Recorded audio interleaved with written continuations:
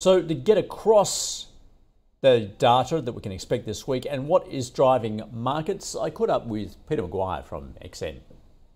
When you're looking at it, S&P, I can't believe it, up 1.5% up, and you had boom to the upside, 2% for NASDAQ or 2.05. So, yeah, it's been a very strong 2 weeks for US equities. Had a little bit of a pullback, Wednesday, Thursday, but certainly off to the races again Friday. Interesting how it rolls into this week here. Yeah, absolutely. Well, look, we are expecting a higher opening locally, so we'll see whether we do get that leg up from Wall Street. Let's take a look at the overall performance of those assets just to see where we're at the moment. How would you sum this up, Pete? Well, you've had a really big move to the upside as far as energy prices. They bounced from that WTI from about $75 a barrel, Andrew, and it was very, very strongly bid up 1.89%. Brent was up 1.77%. And then you're looking at the currencies as far as US dollar and then the cross rates, euro versus British pound, euro versus yen. So you've had a bit of strengthening across those with the euro and weakness on those other markets.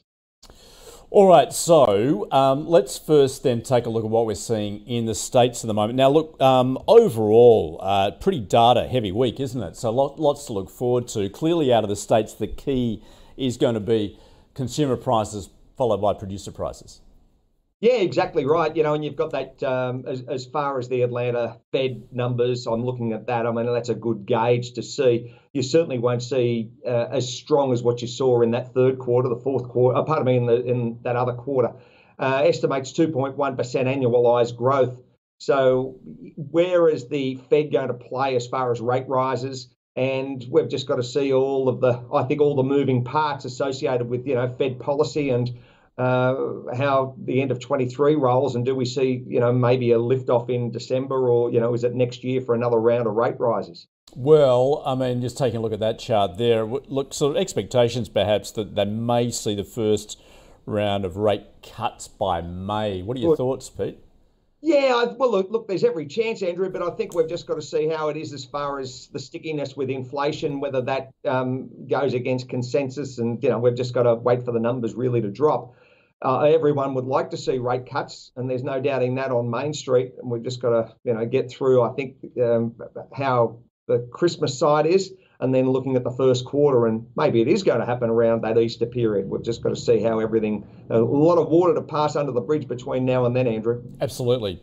Pete, what are you seeing out of the UK at the moment, particularly in terms of wage growth, of course? Look, the economy is struggling. Yeah, how are you seeing the outlook there? Well, if you're looking at company prices, Andrew, they've been strongly accelerated to a 3-month high in October. And, investors see probably a 15% probability of another rate hike by the Bank of England. So there's that side of it. As far as pound's concerned, it's still languishing at around that, 1.22 sort of level. But, yeah, they've just got to work through those inflation numbers and see if they can pull them back. And, you look at the chart there. It really does tell the story, and you look at that yellow, or the golden line there, year on year, it's still very, very strong. All right, China, of course, remains in focus on speculation as to whether we have seen the bottom there in terms of its economic growth. Some more recent figures showing some positivity there. How are you looking at China, Pete? Because we do get that data dump this week. Yes, we certainly do get that data dump, and you've got also the meeting between President Xi and President Biden at APEC in San Francisco and over the next few days. But the other side is where we look forward, Andrew. What's happening as far as China? Is there going to be, another round of some form of stimulus? We understand those export numbers that came through last Tuesday or Wednesday. They were very, very poor as far as, the growth in exports. So, it's got to be internally driven, and we all understand the property sector there, and just waiting to see how everything rolls and what policy statements China is prepared to do. Will we see, a further rate, a cut in key rate, and we've got to understand those slowing economic growth numbers coming out of there.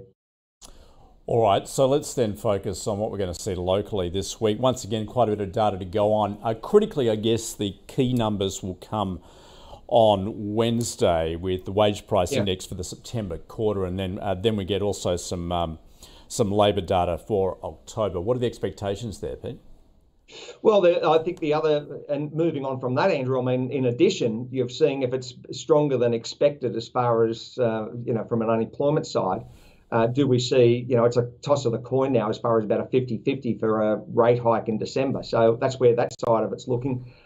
We've just got to see those numbers as far as unemployment and, the stickiness of the job market. We wait for the numbers to drop. We'll just see where they roll. Unemployment rate resting at historically low levels, and understand as far as rental. You're looking at house prices and all of those sort of factors. So if it's going to be stronger than expected numbers, they point to a December rate hike and probably a push up for the Aussie dollar. Yeah, it's a difficult one to read at the moment, isn't it? I guess particularly with the immigration rate at near historic highs, and how that's impacting the labour market at the moment.